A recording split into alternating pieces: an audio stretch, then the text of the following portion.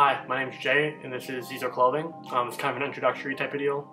I just recently turned 18 years old. I'm from Milwaukee, Wisconsin area. I started this clothing brand about 3 months before COVID started, my freshman year of high school. And if I'm being real honest, it's been a slow growth since. I've been doing this brand thing for about 4 years now. I'm coming up on the end of my high school career, and I'm not a 7-figure business. I'm not even close to that yet. I'd love to come up here and say that I have this crazy backstory to my brand, that my brand's about being a doer and creating your own path and doing your own thing, but I've seen that everywhere. Everyone said that, and that's all over TikTok, and I feel like you guys have heard that enough this year. Xezo is my way of creating a way to be yourself, and I used my clothing brand and my designs and the things that I did as a way to express myself and the things that I wanted to do. And look, every brand's gonna have original designs unless you're, one of those Y2K brands that are copying the same 3 logos, creating these cost-effective pieces that are a good quality. And I'm not gonna sit here and claim to be this top-notch, competing with these designer brands, this Balenciaga quality, this product quality item, not like the other TikTok brands that are charging you pre-order to wait 8 weeks to get a screen printed Gildan tee with an unoriginal design on it. But for the most part, I'm just making some designs that I really enjoy and that I think other people enjoy and putting them on clothing. And that's kind of where I've been my rock in the last 4 years and where I've been seeing a lot of other people go, which is great. Clothing brands are something that should be original, something that you should be able to express yourself with.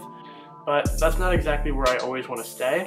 So in the next year, I'm also starting a separate line of Xezo, which I'm currently working on, creating some more original, some cut and sew, some specific measurements, some things that not just expressing myself through the way that the design will look, but through the way that it fits as well. I think that my style has adapted a ton over the years. I started making screen printed t-shirts my freshman year of high school. Onto my senior year, something that I pay attention more to is fitment, how cropped or how elongated an item is. Just the way that things fit, and not always being super flashy, but standing out in these subtle ways, something that I started to appreciate more. I do want my brand to also, even though I'm doing it as a separate side project, I want my brand to follow myself and how my style has adapted over the years. And the biggest thing that I really want to share here is this is an intro video. I'm ending high school, going into college. I have 1 summer left. Kind of wanted to make this video kind of introducing myself and putting kind of a name to a face and building that connection with the brand.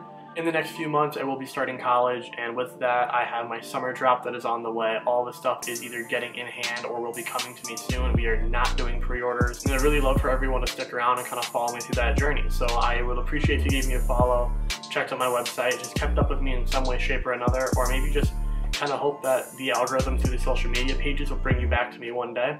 But I appreciate everyone that has followed me along so far, and anyone who will be with me to come.